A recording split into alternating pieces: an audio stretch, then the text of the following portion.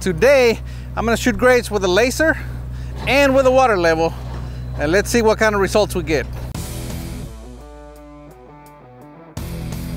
All right, so in this corner we have the water level. A water level is nothing more than a clear tubing pipe or hose, whatever you want to call it, and full of water. This one actually has windshield wiper fluid so that it doesn't freeze in the winter, and it's a lot easier to see. And as you guys can tell, both ends are perfectly level. Water always seeks its own level, so it doesn't matter that you put it in a tubing or a bucket or even a lake, it's always going to be level. So that's the idea behind a water level. You hold this end, for example at this pipe, you hold it on this line, and then somebody else takes this other end and they can take it to the other pipe and then just hold it against the pipe and wait for the water to settle. And whenever the water settles, then that line over there is level with this line over here, or you know, the water level. So it's pretty basic stuff, but it works really well. I mean, people have been using water levels for centuries. That's what these metal guys like to use. WD metal buildings prefer to use a water level because it always works. They always have them with them. No batteries, nothing needed.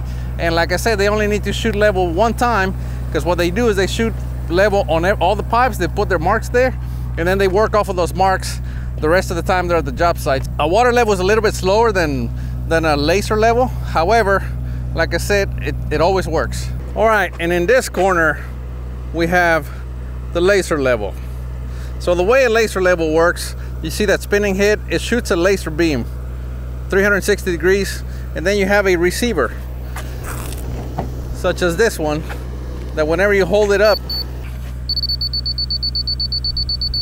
right there, when you get that solid beep, that means it's level. If it was dark, we could see that laser beam all the way around, so technically it'd be a lot faster if it was like really early in the morning or really late in the evening or at night, because then you could just shoot the beam and then you can just go around and mark these pipes lickety split. However, it's daylight, so we need the receiver. So I'm gonna shoot grades with my level, and I'm gonna see if there's a difference between the two. So what I'm gonna do, I set it up, this one should be higher than the other one. So what I'm gonna do is I'm gonna shoot, and I'm gonna put a mark on every pipe all the way around. Then when I'm done, I'm gonna take a tape measure and measure between the marks. And I should be able to get the same distance from one to the other.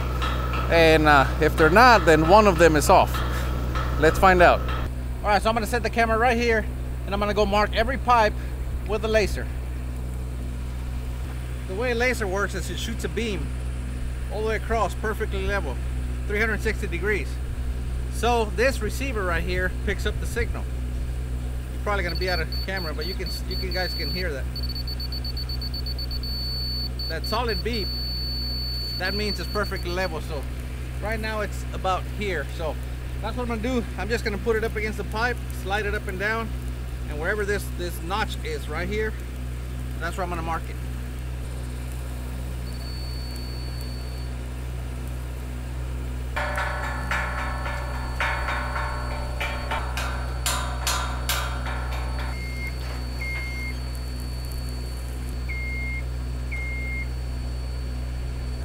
All right, so I got all the pipes marked. Well, not all of them. I only did 6 pipes. I did not want to go over there where those guys are welding under that truss, because that's not safe. So I stayed away from them. But 6 pipes, I think, is plenty. So let me grab a tape measure, and I'm going to go measure the difference between the marks. Moment of truth. So what I'm going to do is I'm going to measure between the lines. This is the line that we made with the laser. This is the line that was made with the water level down here. Okay, so we're going to measure between the lines. I'm gonna hold this at 10 inches right here. Right on the line.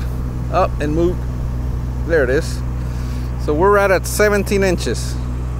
All right, let's go to the next one.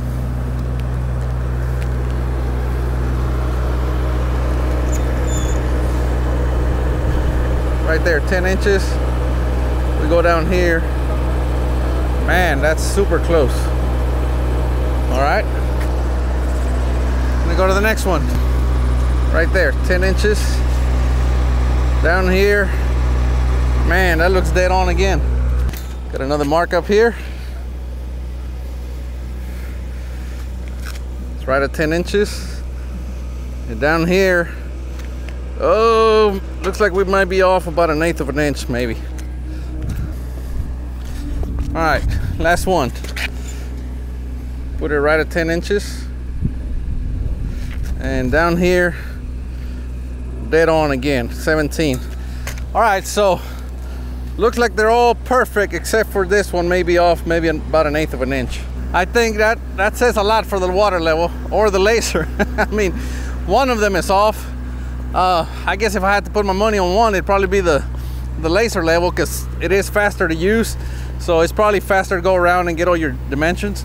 Where the water level, it takes a little while to settle. So maybe they didn't wait long enough, and maybe they missed it by about 1/8 of an inch. But I mean, that's pretty impressive if you think about it, because the distance from that pipe to that pipe over there is about 60 feet. So if they're only off by 1/8 of an inch over 60 feet, that's still pretty impressive. Anyway, I don't know. What do you think? I mean, one of them is off. That's the problem. We don't know which one. So again, I think the laser level is obviously what we use when we do concrete work. But the water level for their purpose is perfect, because like I said, it always works. It never requires batteries. And you always have it with you. These guys keep it in their trailer. They've been using it for a long time. So I think it's accurate enough for what we're doing, regardless, one or the other. Let me know in the comments if which one you think is off. Like I said, I've never actually compared the laser to anything else. And said, I don't know, the water level should always be perfect. But like I said, whenever you move it, it kind of bounces a little bit. So maybe that's what created the discrepancy, but I don't know. It's too close to call regardless. All right, so I hope you guys enjoyed this short video comparing the water level to the laser. Let me know which one you think is best. We'll see you next time. We are Texas Barndominiums.